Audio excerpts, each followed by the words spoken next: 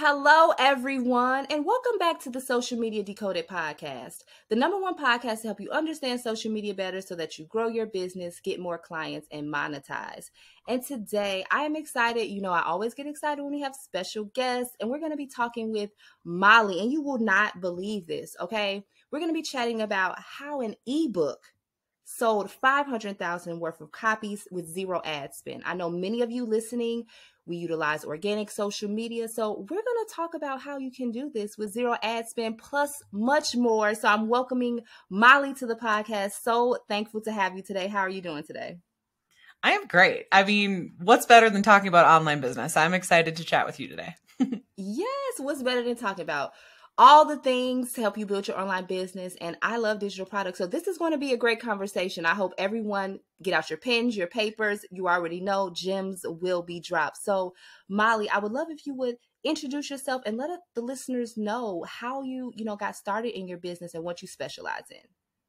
Yeah, I always like to tell the speed dating version of my story because I think it's been like, 16, 17 years now since I started my business. So I actually started my business as a photographer because that was like my passion, hobby, even just growing up through middle school and high school. I ultimately ended up deciding to drop out of college to pursue my photography career full time because I don't know about you guys, but in the college I was attending, at least, they weren't teaching me how to actually make money with photography. They were just teaching me like, this is the composition and how to hang it in galleries. And I'm like, that's nice, but I need to pay off, $170,000 of debt and student loans and all this stuff. So where's the money? So I dropped out, started my photo business, and it started from like literally knocking on people's doors. What kind of photos do you need? $200 here and there. Over the years, though, in just a few years, I had grown it to a multiple six-figure portrait studio, and other photographers started asking me how I did it, to the point where they would book photo shoots just to like ask me business questions. So I was like, okay, fine, I'll take on a couple coaching clients. And, it was fun, but I didn't have a lot of time because I was already busy with my photo studio. And then I felt like I was kind of repeating myself over and over because I was just teaching them what was working for me, right? So it's really just the same system. So eventually I found out about online courses and digital products, and I started a blog, and I started out with some different guides and ebooks and templates and things for sale. And I was like, wow, this is cool. I can put this on my website. And obviously I had grown a following because that's very important, but I had put them online and, told people about them. People started buying them, and long story short, that snowballed into trying a lot of different digital products and then focusing in on a few that were really, really good and growing that to a $2 million per year education company. Wow, that is so awesome. The power of digital products and online courses. I love online courses and digital products. So that is such an inspiring story. So anyone listening, I know each and every one of you has a skill. They were coming to Molly because they said, look, I want what you have. And maybe there's people that want the skills or want to learn the skills that you possess. So put it and package that up in an online course or digital product and sell it. Okay. So I'm so excited to hear about this strategy on how you were able to do that. So your photography studio started as this amazing business, and you turned it into a $2 million business with digital products. Can you walk us through like how you implemented the digital product strategy and how were you able to make that much without ads? Because that's really, really important. Yeah. So really, I'm going to break down I think I'll talk mostly about the two products that like really sold the most, but now I feel so qualified to be teaching people digital products, not just because of the money I've made and the people that I've helped, but also because, you can name any type of digital product and like I've created it. Now, I'm not saying that's a good path. I learned the hard way that creating, hundreds of different digital products probably isn't the best way to get to, $2 million a year or $100,000 a year, whatever your goal is. I just was, a hyper creative. I liked creating things, that's why I was a photographer. But essentially how it happened was like I said, I created some different, like posing guides, some different templates, some different things. And eventually I created this ebook called Model Call. And essentially what Model Call was it was one strategy that I used in my photography business. So what I did was it was only 13 pages long. And I think a lot of times when people create an ebook, they take the word book way too seriously. They make like an actual book. And if you're selling a strategy, you don't want it to be a book. You want to get someone the result in as little time and effort as possible. So with this ebook, it was just screenshots of exactly what I did, word for word scripts of exactly what I posted, like where to post it, how to do it, the step-by-step checklist of how to actually get the result. And what the ebook Model Call was it helped photographers book more clients. So it was one marketing strategy that they could plug into their already existing business and get more clients. And again, this was already working very well in my studio. So what do you know? It started working very well in other people's studios. Even like some of the people started making more money than I was making.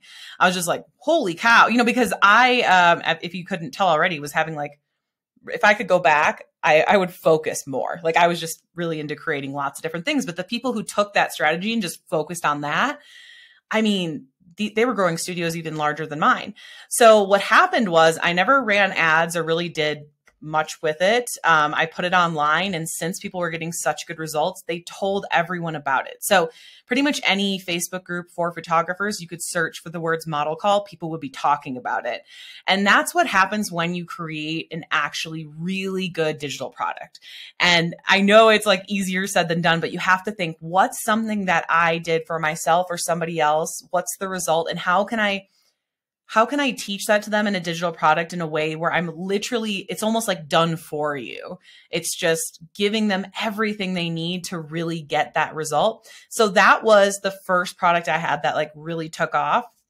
And then from there, I started creating courses because, you can charge more money for courses. You can, instead of teaching one little result, you can teach, a lot of results. You can, like, instead of the result being one marketing strategy, it could be grow your business to 6 figures or something like that, right?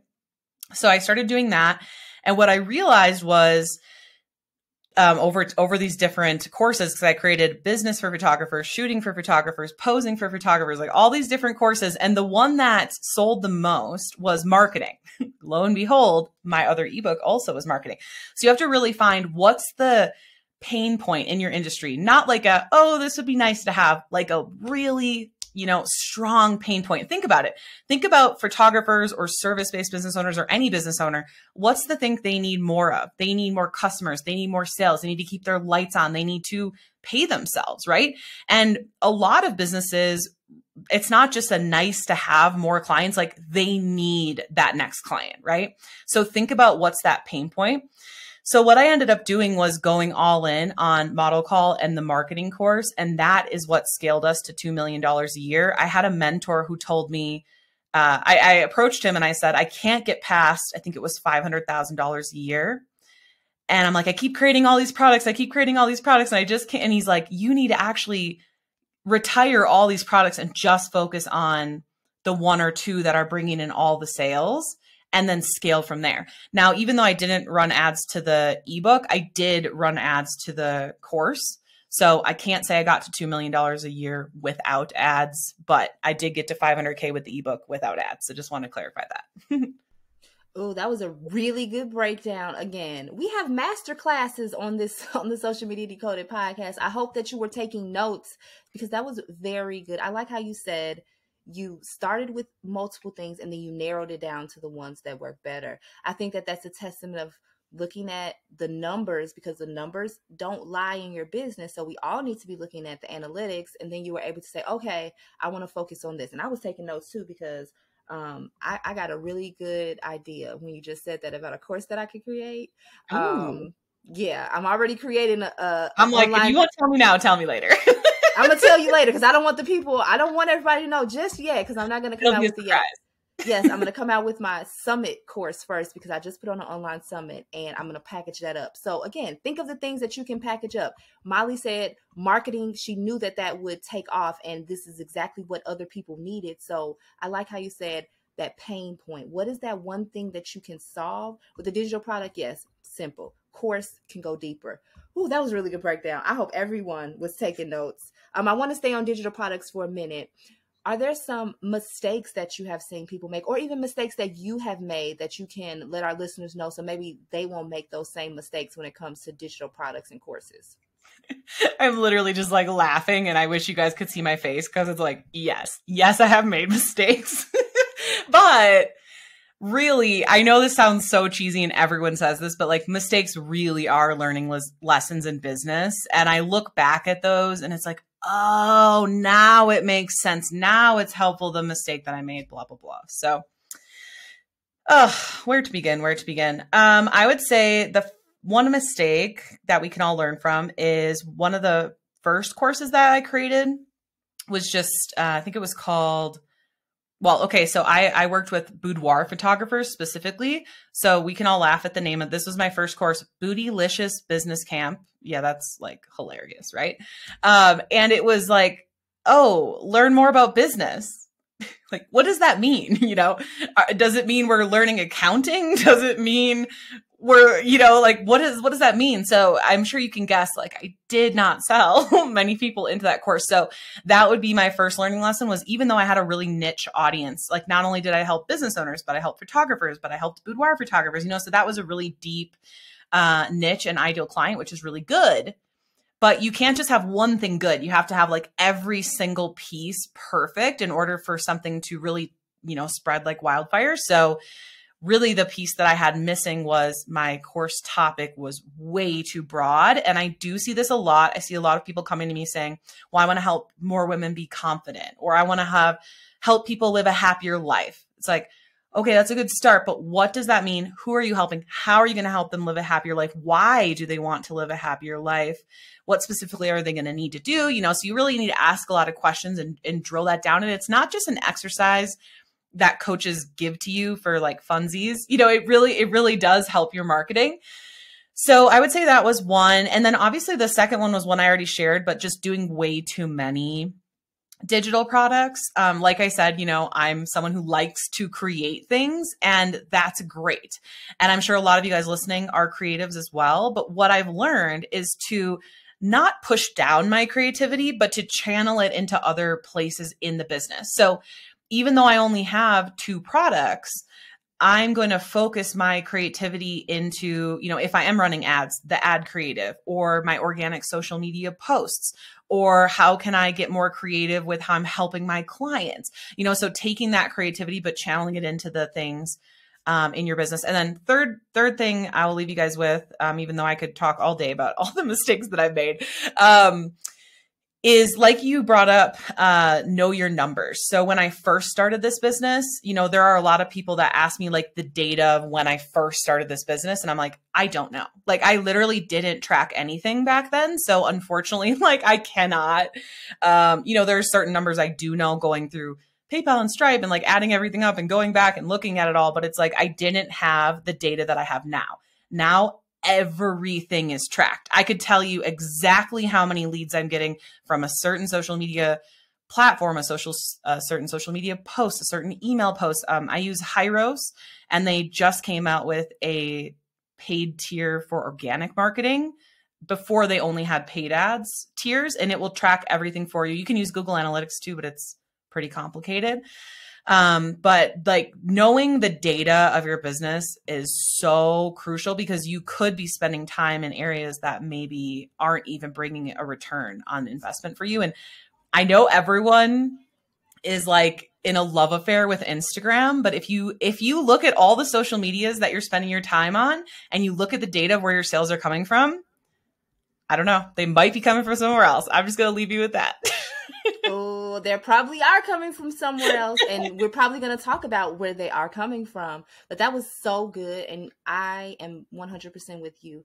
All else are just lessons. Do not look at it as a loss. You have to learn these things in order to have a better strategy and say, okay, next time I won't do that. Like next time I won't do, I don't know, 50 million courses. I'll just stick to one thing. I mean, you have to just go through it and learn first. I think many of us entrepreneurs, we are impatient, but being an entrepreneur in an online business, none of this is going to happen overnight. You literally have to look at your numbers. And I cannot stress that enough. I like how you broke that down to, where your Facebook people are coming from. If they come from Instagram, if they come from your email list, if they come from Twitter, wherever, you are able to track that. And I love apps and tools that help us track exactly where our leads are coming from, because then we just beef up, like you said, the money generating activities. You beef up wherever the most leads are coming from.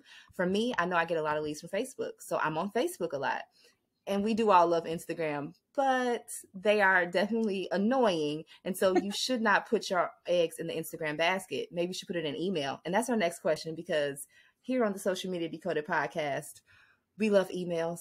I just got 600 emails in like 2 weeks from something I just did. So you all, I love email. Okay? That's amazing. Congrats. That's like, thank wow. you. I'm trying to grow my email list to 10,000. So you all, and you said you did that without ads too, right? I just want everyone without to know. ads. Like, wow. Yes, without ads, y'all. I'm gonna be coming up with something real soon. Y'all stay tuned. Without ads. So what are some fast and free methods, tips that you can share about building your email list? Because I'm sure with the digital products that you create as well, there's a strategy on how you utilize your emails with that as well. Yeah, just throw all your money into ads. I'm just kidding. I'm just kidding. We're going to share the free tips. So, and also I don't think starting with ads is really good. I think you need to prove everything with organic first. So that was just a joke, but I will say, I am with you. Email list is literally the lifeblood of your business. Like how many email subscribers is usually correlated, or how many email subscribers you have is typically correlated to how much money you're making per month. So I have had a number of people come to me and say, why am I not getting more sales? And it's like, well, you haven't grown your audience. You have to figure out a way to grow them consistently. So here are a few different strategies. The first is the easiest, is just make sure that you have one main audience building platform. So I think a lot of times we try to be on too many, but I think that this is just my opinion, but I think it's important to be on one of the following: either have a podcast or a blog or a YouTube channel. And eventually you might want to have all of those, but I really think it's important to at least be doing one of those and going all in on it. So for me, it's YouTube. And what's cool about that is since it's video, then I can repurpose to all the other platforms. So it's a lot easier for me to manage, and my team can help me, clip out things and stuff. With my last business, the photo education, I started with a blog. And that was really easy for me. And I liked getting started with a blog because I didn't have to be good on camera, and I didn't even have to be good through audio. I didn't have to be good at speaking. I just had to be good at writing. So that's the other thing, is think about what is your skill set and lean into that. So if you're not good at writing, maybe you want to do a podcast or YouTube, or if you are better at writing, maybe you do a blog. So that would be the first thing, is just have one main platform that you're like consistently putting effort into every single week or multiple times a week over years. Okay, so that's the first one. Second one is email swaps. This one has grown my email list a lot. So what I do is I'll ask someone that has, maybe my ideal clients in their email list and vice versa. And I'll say, hey, I can send out an email to your list with a freebie of mine. So I'm just giving a gift to their list, and then they can do the same to my list. So they can send a freebie to my list, and then we're each building our lists with cross promotion.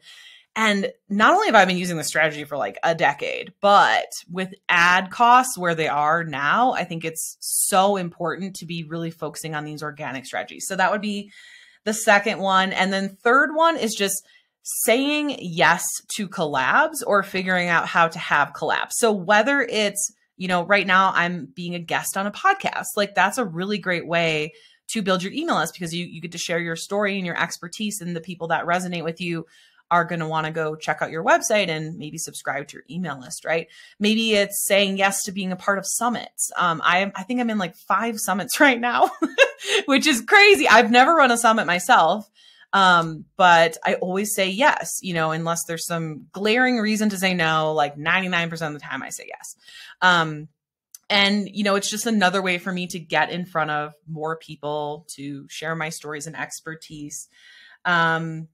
And then also, this was more so with my last business, but guest blogging. So one guest blog in particular, this guy approached me and he's like, hey, I'm doing a roundup blog of all of the best Facebook groups or groups on Facebook for photographers. Can I list yours? And I was like, yeah.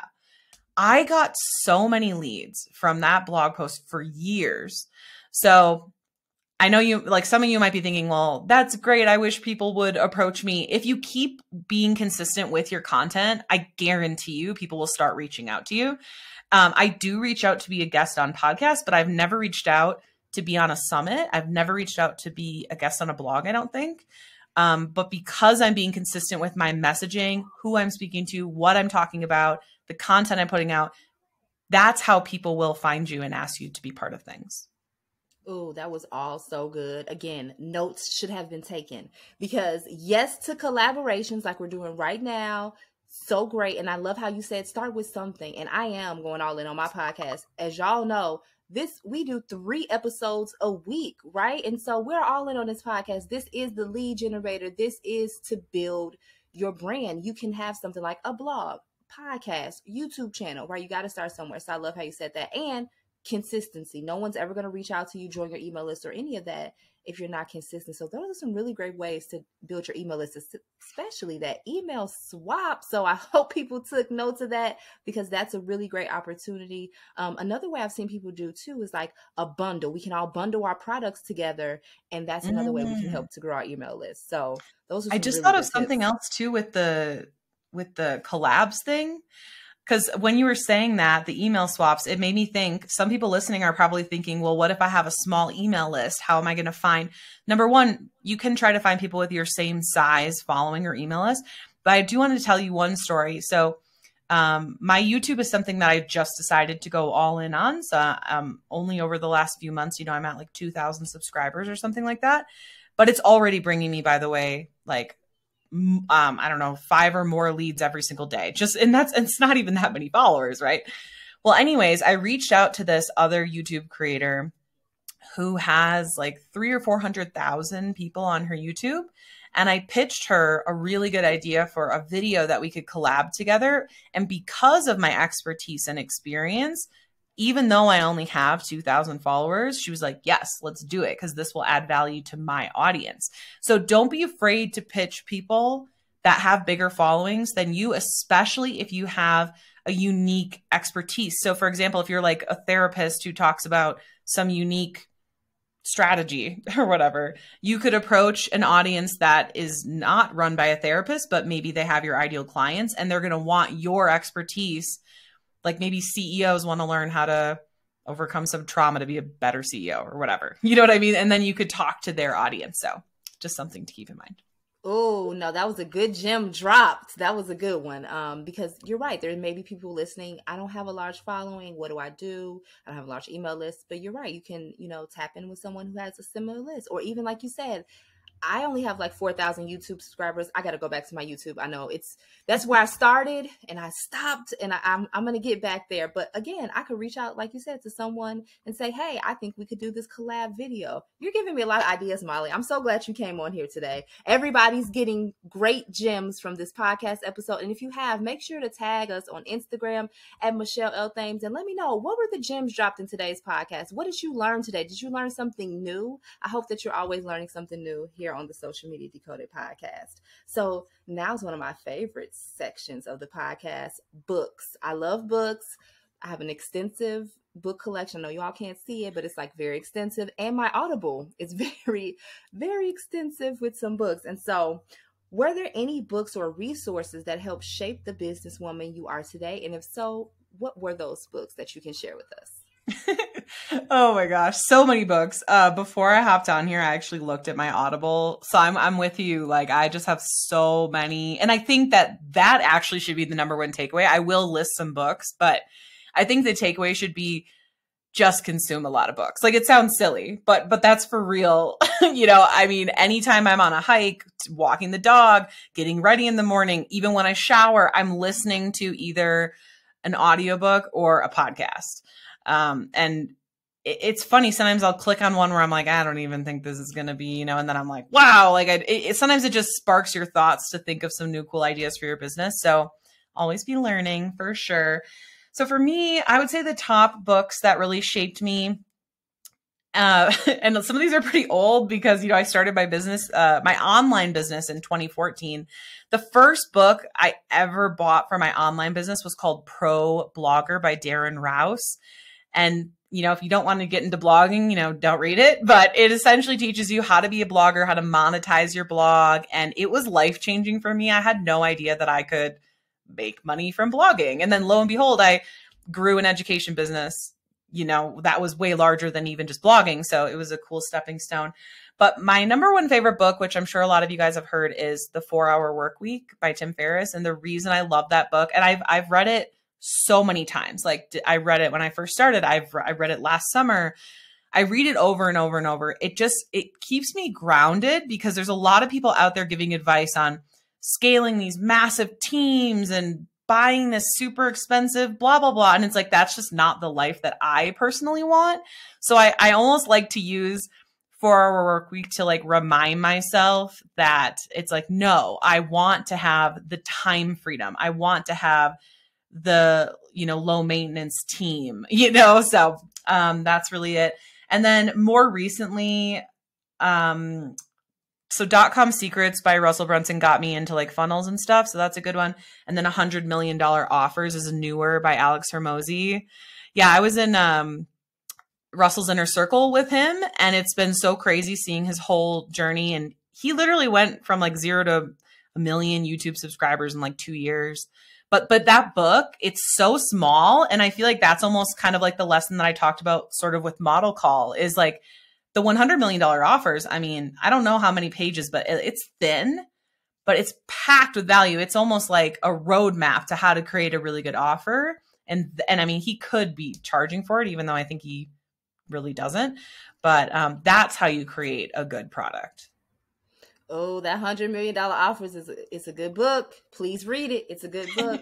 I also love the 4-Hour Workweek. Good book. Read it. Make sure y'all, man, 100 million offers though. You are so right. I like have to go back and keep reading it because it's like in that book, he says you have to make an offer so good. People will be like, they'll be crazy to say no to it. And so when I read that, I'm like, you're right. They would be crazy to say no to this juicy offer that you have. So please read those books. Thank you so much for sharing those. Those were awesome. And yes, I'm just like you, always listen to a podcast. You can walk the dog for breakfast, while you're working, all the things. So I definitely have, I'm definitely with you on all the Audible and all the books that we have to read, but always stay reading. I love that. Absolutely. So yeah, this has been, I was just going to share with the $100 million offers, what you said, create an offer so good, people can't say no to it or whatever. I also took that a step further where I'm like, I create an offer so good that I'm almost annoyed at how much I'm giving away, and I think, and when I feel that's when it always sells like crazy. So anyways. Yeah, no, I'm with you on that. Like, I love offers, and I'm gonna look.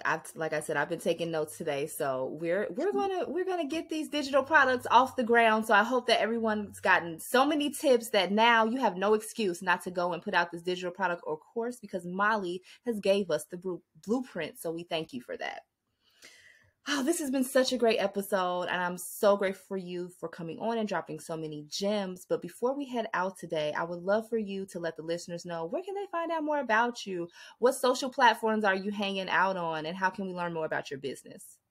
Yeah. So yeah, this has been super fun, and I would love to connect with you guys more. My website is freedomcreator.co, and I have so many freebies on there. I have funnel templates, and they're all free. So funnel templates, welcome email scripts, Canva templates for ebooks and digital products, tons of stuff on there. So go check that out. And then YouTube's my main platform. It's just my name, but I do hang out on Instagram and TikTok as well. And yeah, I'm sure other places, but those are the main ones.